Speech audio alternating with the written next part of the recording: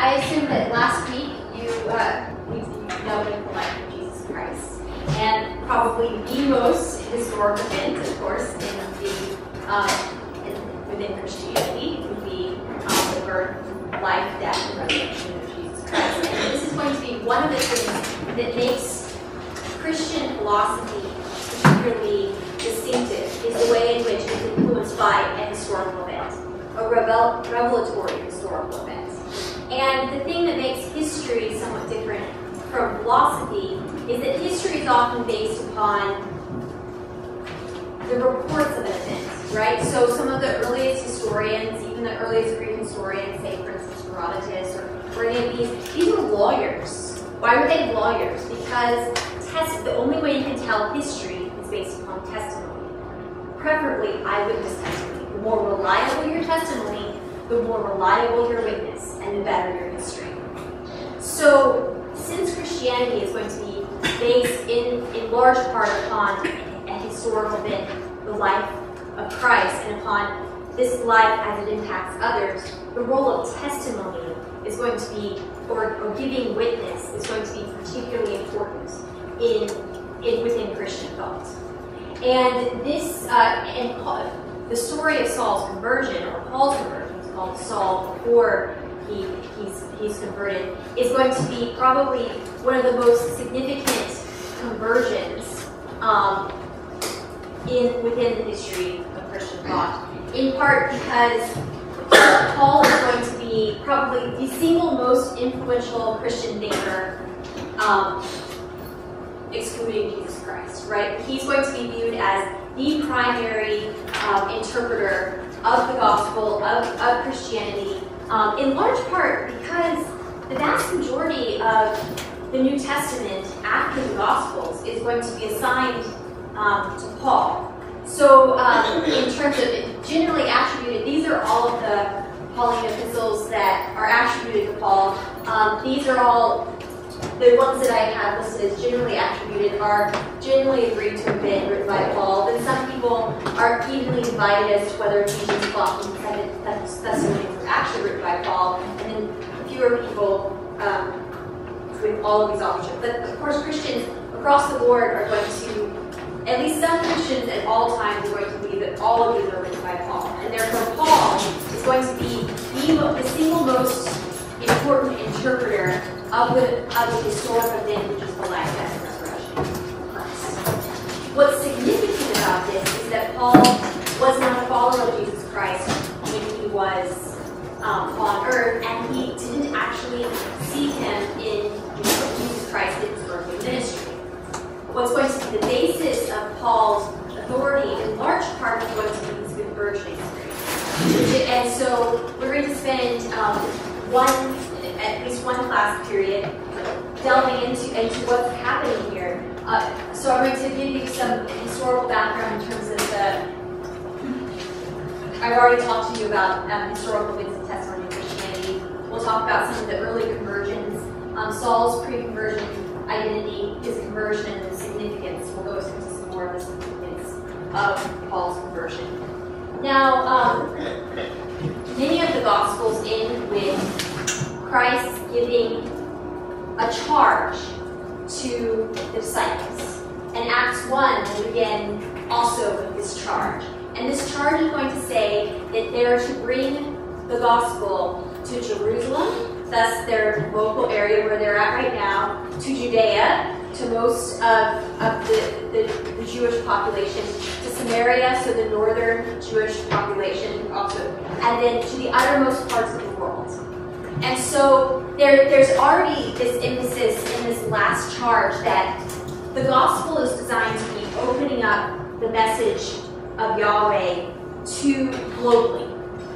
It's supposed to start with the Jewish people, and then it's supposed to move out to all of the world. And if you get a chance to read the book of Acts, you will find this is just some of the epistles that are just written by other people. You will find many conversion tales.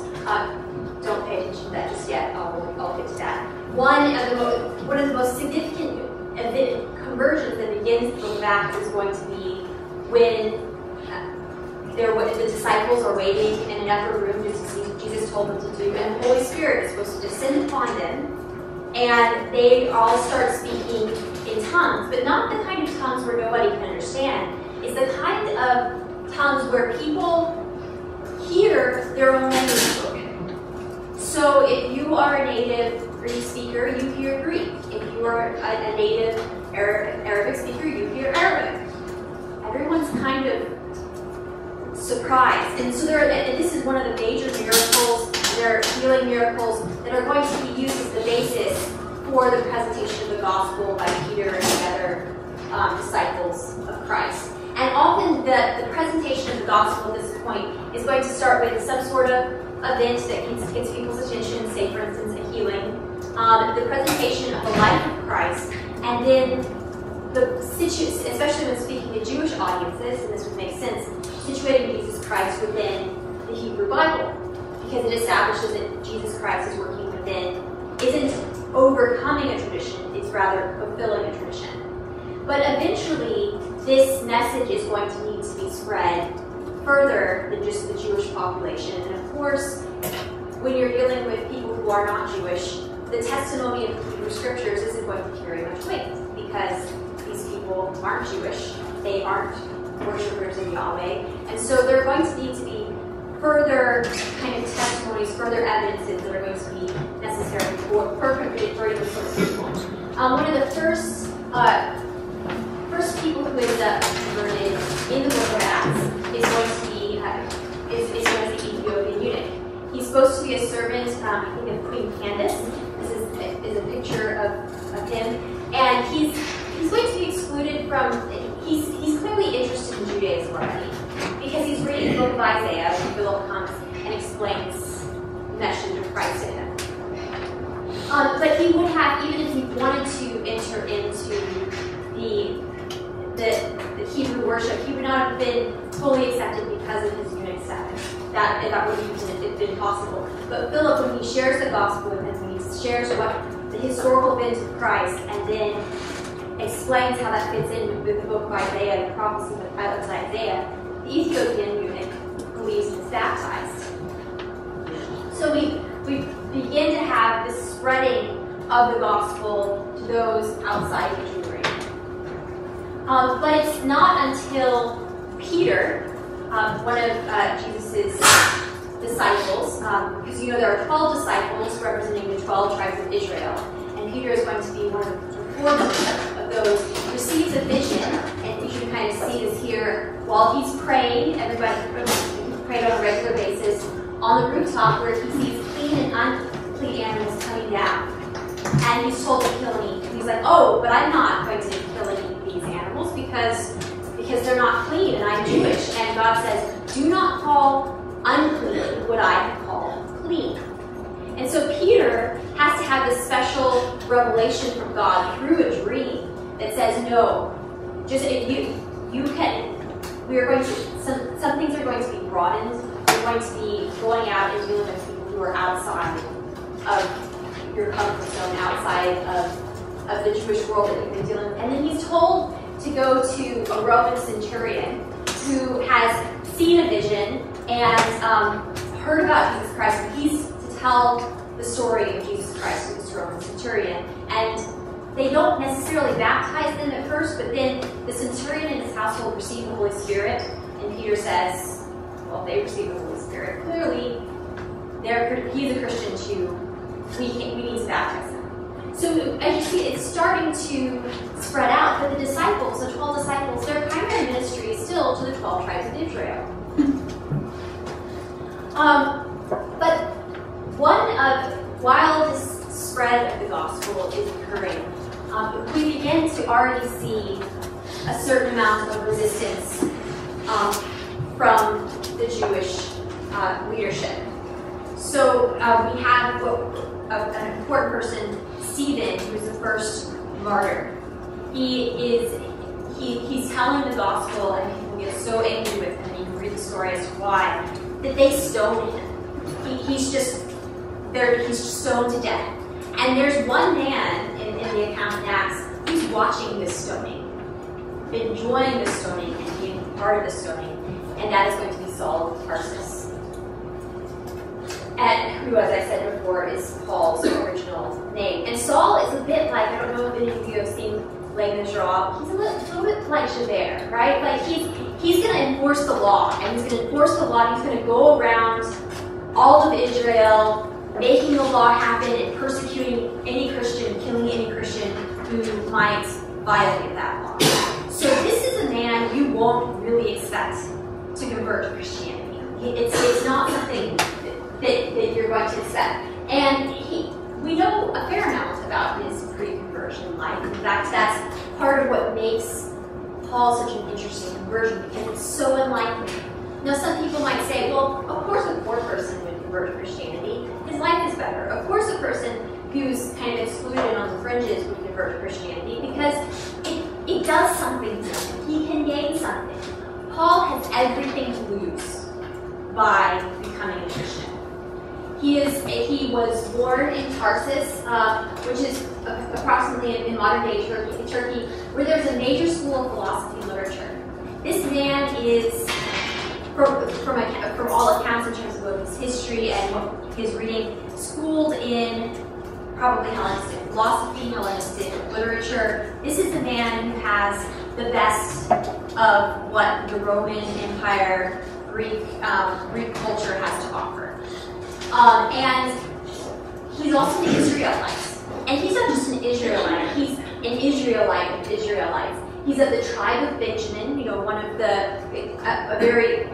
one of Joseph's sons. He has two Hebrew parents. When the Hebrew people are exiled, many people have only one Hebrew parent. He's someone whose credentials as an Israelite are undisputable.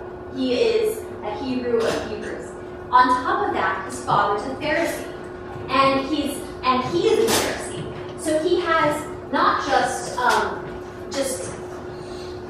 he has perfect law credentials, right? The Pharisees are a sect in Judaism that were probably one of the more learned sects within Judaism. If you read the Gospels, you'll find out some more about them. But for now, it's mainly important that he's trained within a rabbinic tradition that acknowledges that resurrection is possible. This is important because there's another Jewish tradition at the time, the Sadducees, who are going to say that the resurrection from the dead is not a true hope of the Israelites.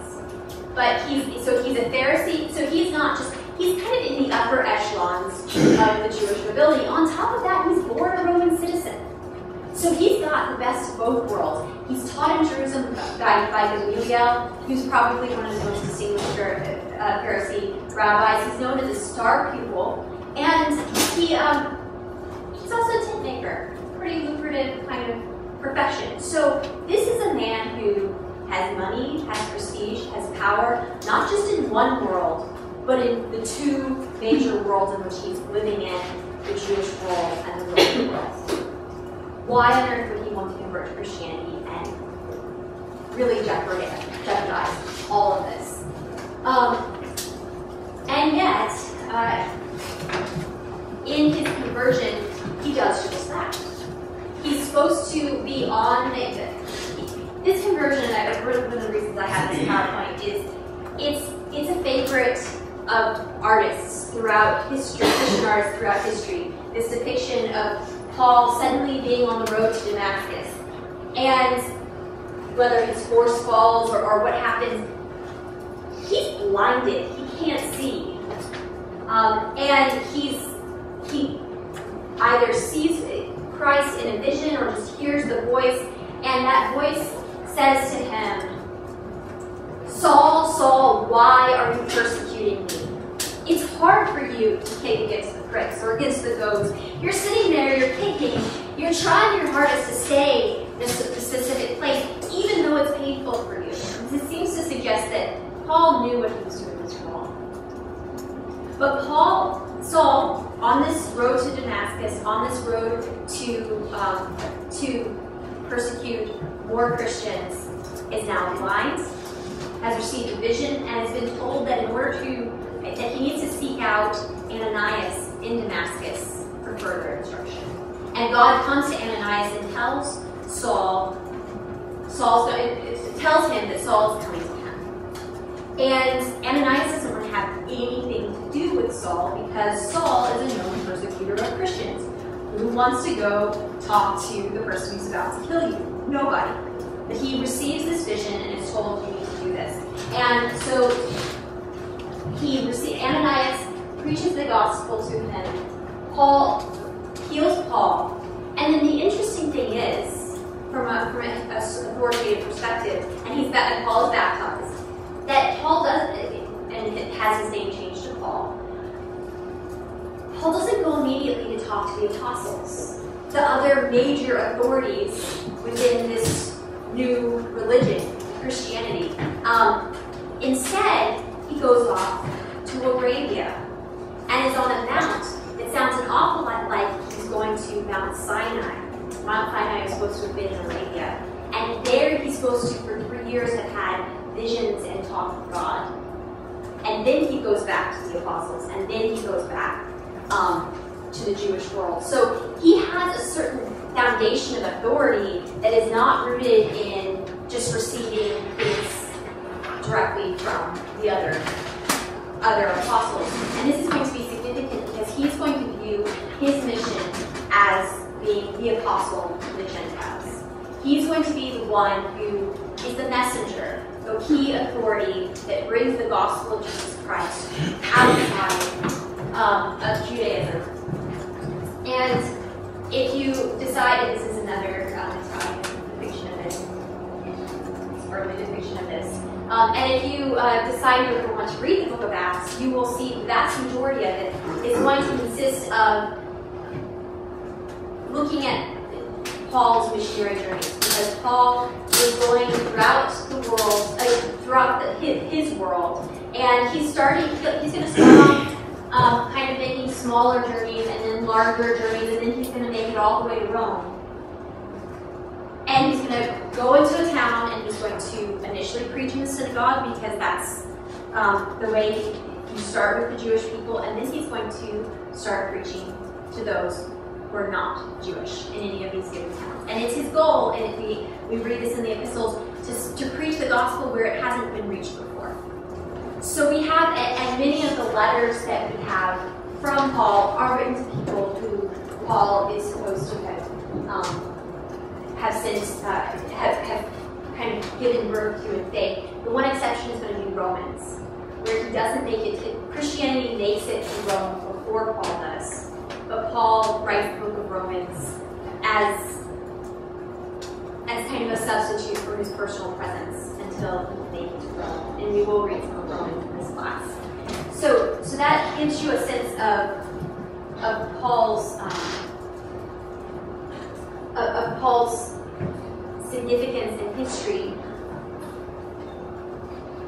This is a man who should not have, by any account, wanted to become a Christian.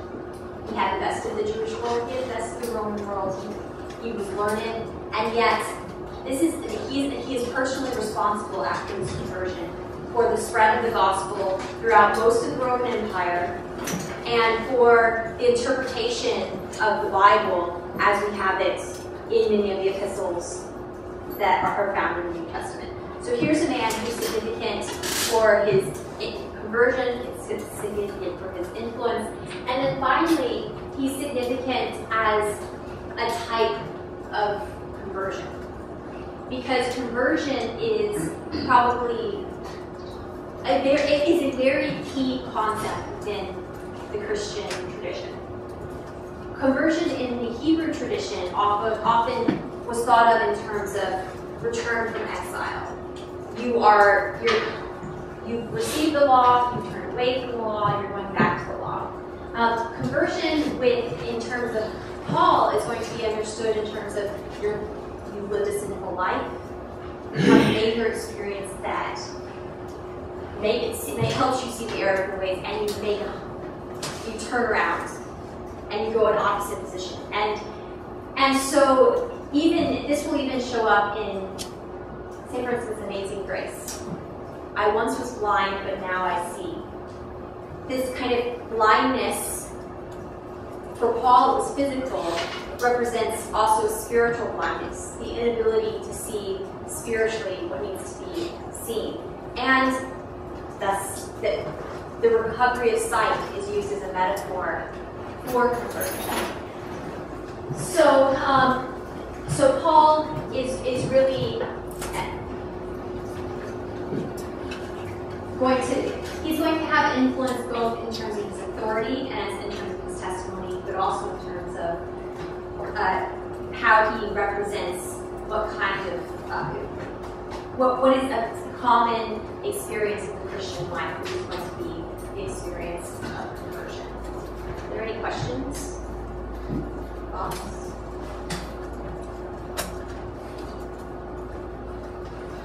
Was he really hated by the other Jewish people that didn't that thought Jesus was kind of ruining their religion or something? I'm hearing, was he hated by other Jewish people? Yeah, because it seems like, if he was Jewish, right? Mm-hmm. And so, if he's out talking about how great Jesus is, it seems like a lot of Jews would probably really hate him for that. That's a really good question. Early in Christianity, there's this kind of, is this a new religion? There's a question, is this a new religion, or is this just Judaism fulfilled? Christians are going to want to say, especially Jewish Christians are going to say, this is Judaism fulfilled. So Paul and Peter and many of these other converted Jews are going to continue to worship in the temple. And we'll talk, and Professor Bonneback tomorrow will talk to you about ways in which there's kind of two rules set up for those who were Jewish and converted and those who were Gentile and converted. But there's definitely a hatred of Paul and of anyone who would seemingly be overcoming this. Anyone who would be doing. The Pharisees don't believe that Jesus is the Messiah. The fact that Paul believes Jesus is the Messiah is going to be the key question. It's interesting. Paul actually, we have two accounts of Paul's conversion in the Book of Acts, and the second account comes when a bunch of Jewish leaders decide that they want to persecute Paul by bringing him before the Roman authorities. And what Paul does is he tells the story of his conversion, but then he says, I'm called on a point of rabbinic, it's a matter of interpretation. I have the Pharisaical belief in the resurrection of the dead. So this is actually, so sometimes he would actually he would say, oh, I'm just working within this Jewish tradition, and I'm hoping, and so of course the Sadducees aren't going to believe it. So he's going to be both working within the Jewish tradition as an answer and receiving opposition from it. Because there are definitely rabbis and leaders who are going to try to persecute him from it. When you say that some people believe Christianity was Jewish religion fulfilled, was that they believed Jesus was the Jewish Messiah and that he had brought kind of, the religion to what it was supposed to come to? I don't know. Yes, that's exactly it. In fact, since we have some time, I will read to you a little bit from Acts where Peter is going to say, if you have a Bible with you, you can look along with me.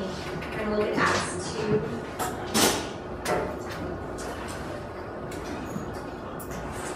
And Peter's going to say, "Ye men of Judea, and all you that dwell in Jerusalem, let it be known to you and hearken to my words that these men are not drunken," because when they started speaking in tongues, some people were like, "Oh, he might be drunken." But this is what was spoken by the prophet Joel. And it shall come to pass in the last days, says God, I will pour out my spirit upon all flesh, and your sons and your daughters shall prophesy, and your young men shall see visions, and your old men shall dream dreams. So he views his event as fulfilling the Christ. And then he said,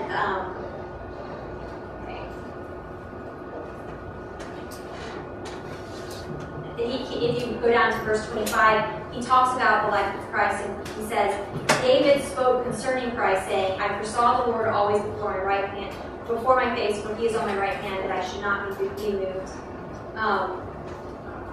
Okay, I promise you, I'm not finding what I'm looking for here. But he will definitely cite prophets. They will cite, they will consider him to be fulfilling the law. Any other questions? Go ahead. There's some controversy over whether he was considered an apostle. How do you feel about that? That's a good question. My general sense is, so at the beginning of the book of Acts, you have the apostles casting lots for who's going to take Judas's place, and they cast lots, and they pick a man who we never hear from ever again, So the question is, is Paul that 12th actually the real 12th apostle, or is Paul something else? My general feel, based upon how numbers work, because numbers are actually very significant within the Jewish tradition, is that 12 is the number of Israel. But then Paul claims to be the apostle to the Gentiles, and so Paul is that apostle outside of the 12 that's his primary and main focus is going to be upon the Gentile world.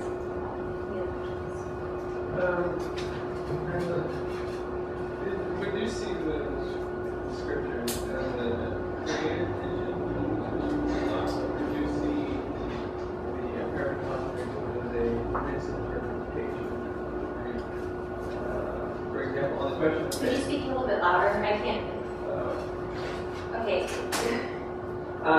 With Paul, do you think this is a creative tension, or do you think that the contradictions that come, for example, apparent contradictions between James, brother, who has the most authority between brother, or some translate cousin of Christ, and Paul on the question of faith and works, for example?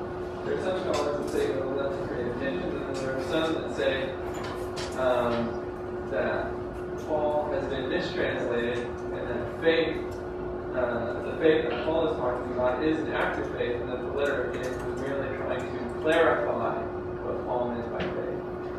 How do you deal with those creative tensions? And then in Acts it talks about the conflicts between the council and between Paul. Of course, Paul asserts that he's always right. Right. Well, we're going to be dealing with all of that in the classes to come. So the question was, sometimes it's thought that Paul and the doctrines of Paul are going to be in tension and conflict with the doctrines of, say, James or certain other apostles. And and on Wednesday, we'll discuss the Council of Jerusalem, where some of these issues will come up. And as we're reading Romans and as we're reading some of these other things, other words, that this will come out. But there's something else I wanted to say to that.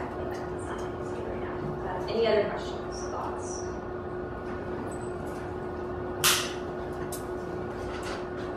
Let's see. Well,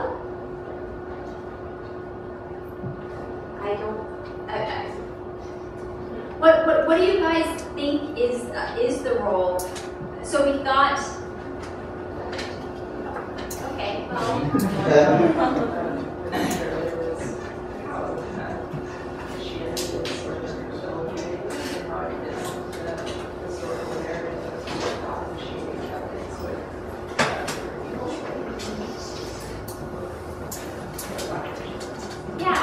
Okay, so we had a question that someone's asking, how might Jesus Christ be seen as a fulfillment of the old covenants? And I think we have some time to look into this. Paul is going to be known for doing two things: for establishing continuity with the Old Testament, but also establishing certain replacement. So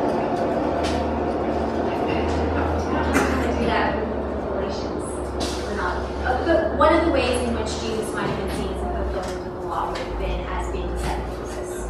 He's basically, Jesus Christ is going to be the new lawgiver focusing everything on love. I'm just trying to. Okay. Perhaps Matthew answers this question best. So if one wants to really see how Christ is the second level, or how Christ fulfills the Davidic prophecy, a lot of the issues are dealt with in the Gospel of Matthew. It starts out with a genealogy explaining Mary's virginity and how it may seem weird to Jewish audiences, but then also how other supposedly disreputable women have been heroic in certain circumstances. So he's speaking to a Jewish audience there. On the Sermon on the Mount, it's fairly clear that he says, the law has said this, but I say to you, and he expands it. He doesn't necessarily abrogate it. These critical commandments, and he has that. I've come not to fulfill, or I've come not to abolish the law, but to fulfill the law. I think a lot of the questions can be answered in Matthew, and there's this big divide at this time between messianic, or between suffering Messiah and between liberating Messiah. And the way Christians usually work through that is that generally with the heroic or the suffering servant, that's the first time. They sacrifice sheep before the shearer. And then they leave the heroic Messiah and the redemption of Israel, in its literal sense, to a second time, who made the difference. So you see in Matthew that Christians are really putting heads with certain other Christians. Gamaliel in Acts does a very good job of differentiating when he says, look, we have other messianic movements here that have all died off. And he cites two examples. And he says, if this movement is not true, it'll go away. Just like all the other messianic movements. But if this movement is for real, then we're fighting against God, which means that we're going to lose. So you have in Acts Gamaliel, who is trying to justify how even the Jewish scholars who are Christians should treat Christians. And he takes an approach where basically says, we don't know if it's inside or outside Judaism, we're going to wait, we're going to wait for God to decide that. So I think Matthew and two different versions of Messiah and Acts are pretty good at clarifying that. As his example, as his comment has pointed out, really, that this is a very complicated issue, and one that we will continue to examine throughout the course of the semester, in large part because one of the biggest questions in early Christianity was this relationship of the Old Testament and the New Testament. And, for example, certain people will come to believe that, and they're going to be known as Marcionites, that actually the Old Testament God was an angry, vindictive, unjust God, and the New Testament God is just a God of love and mercy. But we will look at ways in which Christians, including Paul, have articulated that this is in fact the same God, only a further revelation of Him in the incarnation. But the main thing that I want you to get from today's class, and it's a very simple point, but it's a very important point, especially within the context of philosophy, is the role of testimony here. Because story is often not. We are also often not sure where to put story within the framework of philosophy.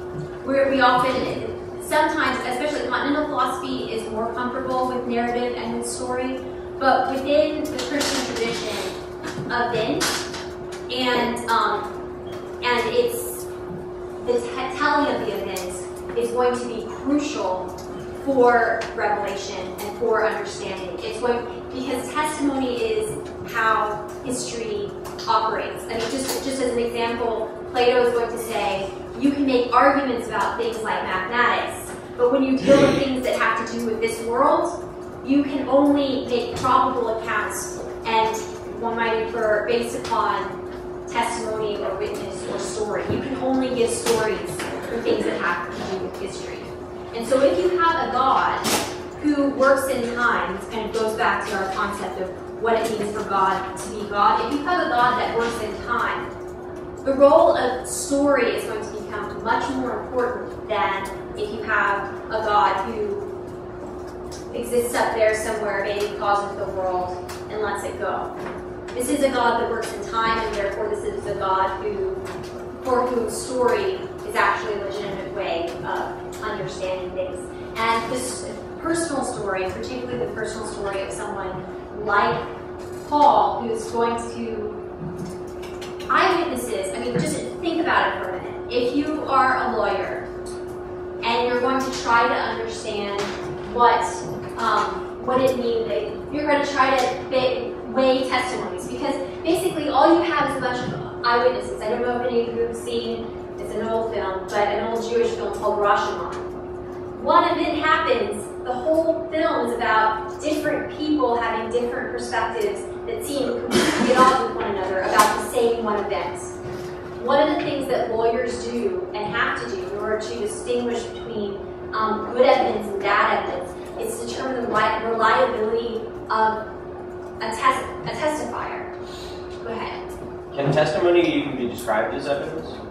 Testimony is a form of evidence. It's one of the only forms of evidence that you can have for historical events. So, for instance, when you're examining nature, which theoretically doesn't change, you can conduct scientific experiments. You can't conduct scientific experiments when you're dealing with history because it happened in the past. You might collect pieces of evidence that might be physical, but ideally you want to have eyewitnesses, and you want to have reliable eyewitnesses. And the more likely, and if an eyewitness has everything to lose by saying, because basically Paul is going to die impoverished, in prison, and he's going to live a very difficult life after his conversion. That is going to, many are going to see this as as reliable evidence for the truth of his claims, because he basically gave up for something he had. He suffered for something that he shouldn't have. He wouldn't have done. He would not have chosen suffering freely. You would assume someone doesn't choose suffering freely unless they think, no, this is true. This is something that happened. I think I saw a question there. Yeah. This may be like too long of a discussion for today. I was wondering on the Gospels, how did they get together to choose which were going to be adequate and true, and which books to include in the New Testament? That is a really good question, and that is really, I mean, of course, a big question. But in general, one of the things that's going to, in the early period, you're going to look for apostolic authority. Maybe not apostolic authorship, but is there going to be someone who has an eyewitness relation? Remember, this is a world that is not based upon writing in the way that our world is, right? This is a world that has writing, but a lot of things are done based upon. You have to know whether you can trust the person who's giving you the account. And so an apostle is going to be thought of as an authority on what Christ is saying, because he's going to be an eyewitness, but not just an eyewitness that's authorized by Christ when he says, these are my disciples. These aren't just my disciples, my followers, these are the ones that I authorize to represent me to the world. And so this is why Paul is going to have, thank you for that question, Paul is going to have, is supposed to have a direct encounter with Christ in order to be legitimately considered an apostle, because that's going to give him authority. So basically, certain ideas, certain of the different, say for instance the Gospels, Matthew is thought to have been an apostle, Luke is supposed to have gotten a lot of his information, at least traditionally, from Mary and I think Peter. So that John is supposed to have been an apostle. The reason why a lot of the major epistles are supposed to have been thought as authoritative, or because they have the authority of Paul behind them. And so if you there are some books, and if you come to me, I can tell you about them, that talk about some of the earliest physical data that we have manuscript data in terms of the various lists that people have, but as a general rule, the ones where authorship or authorizing, notice I'm using it, authorship is a very narrow term for us. Authority is a much more important word for them. It's going to, a lot of the lists that they have, oftentimes the parts where people would be not so sure is when the book of Hebrews, for example, doesn't claim to have an author. Some people think it might have Pauline authorship.